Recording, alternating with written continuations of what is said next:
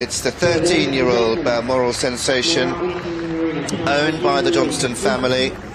This lovely New Zealand warm blood by Senator VDL.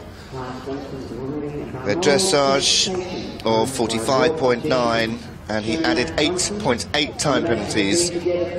Just wasn't quite quick enough, but he really did do a masterful cross-country round. He starts on 54.7.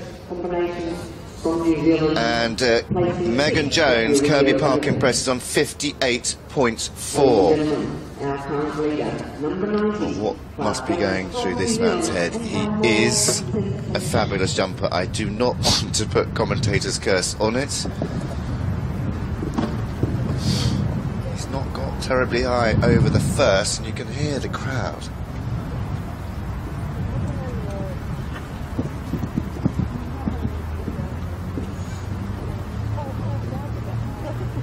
Jumps, this horse, pure show jumping.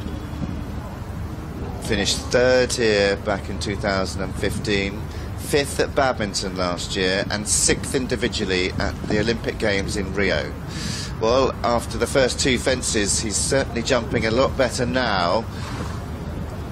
He made me a little bit nervous over the first two fences, but he's certainly getting in the air. You could hear a pin drop.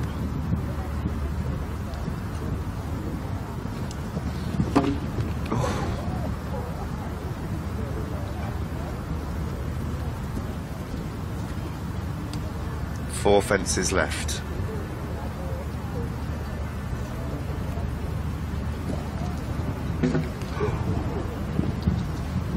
Now one.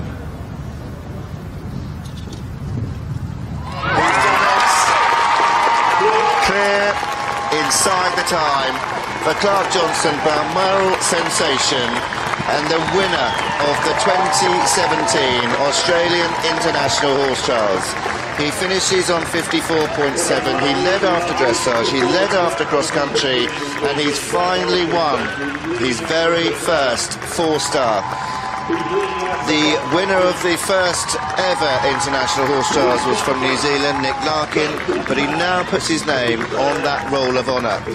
There's been some prolific winners: Shane Rose, Chris Burton, Stuart Tinney, Wendy Schaefer, Matthew Grayling, Boyd Martin, Megan Jones, and now it is Clarke Johnstone and Balmoral sensation.